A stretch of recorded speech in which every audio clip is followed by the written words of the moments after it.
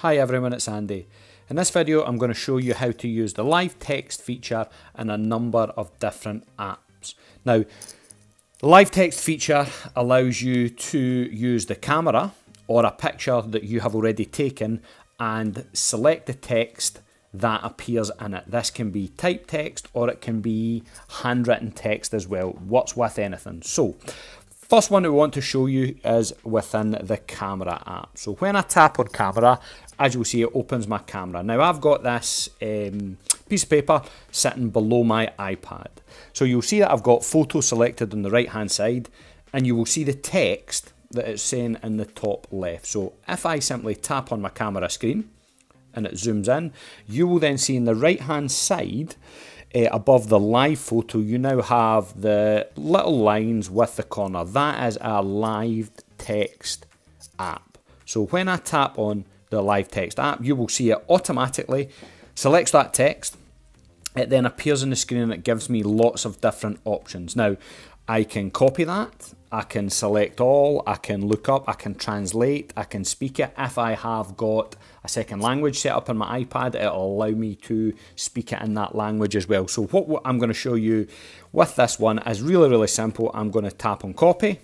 It copies the text. I'm then going to tap my home button and let's go to Microsoft Word, and it opens up a new document for me. I'm simply going to tap on the screen, which gives me the paste option, and you will see that it then pastes it directly from the camera. So the second app I'm going to show you in is within Notes. So if I tap on Notes to open that, it brings me into my note screen, and on the right hand side I've got my blank note. If I just tap on it, it brings up my keyboard. If I double tap on the screen, it then brings me my options menu. You will see next to, on the right hand side next to paste, I have again the live text icon. If I tap on that, it automatically opens my camera, and you will see that the text that I have selected below, same text we were using before, then appears on the screen.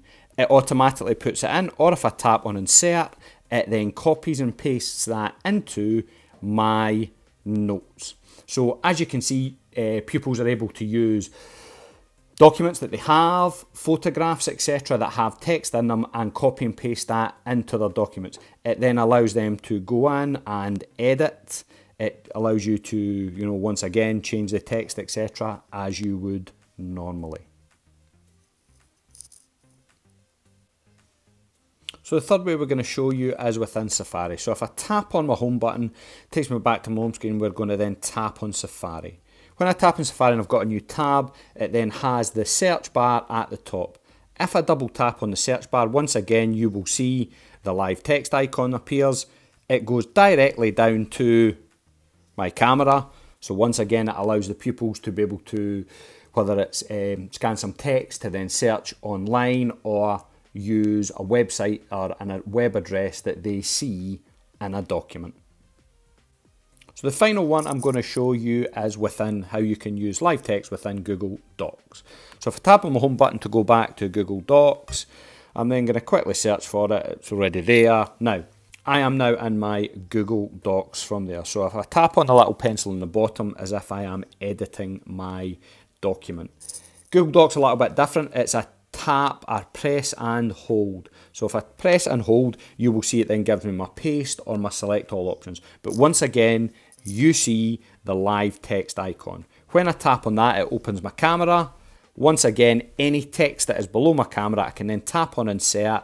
It then puts it into the document. I can then edit, I can change it, I can move it around, etc.